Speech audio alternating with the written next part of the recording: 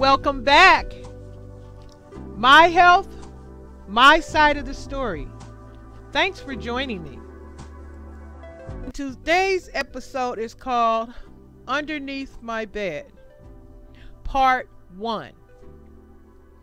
I believe my sister was babysitting me the day that she decided to get her revenge against the kid or the kids that had hurt her. Whatever they did to her must have been pretty bad. She snapped. She might have plotted for days to get even. Whatever her plan was going to be, it would not be involving her. She was never blamed for anything, it seemed. Sneaky charming she was. She used to have the kids in the neighborhood doing all kinds of never tell things. Things that would get them in trouble, serious troubles, that followed with ass whoopings and long time punishments too.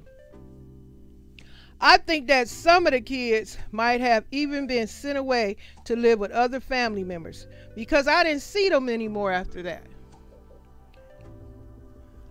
My sister used me and our siblings to do her dirty deeds also.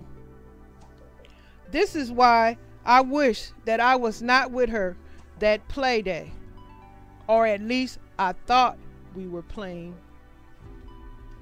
Well, that's the conclusion to part 1. It's very short. I will be back with part 2. I hope you enjoyed this episode, my health, my side of the story, and I just want to say thank you, and I'll be talking to you guys soon. Bye.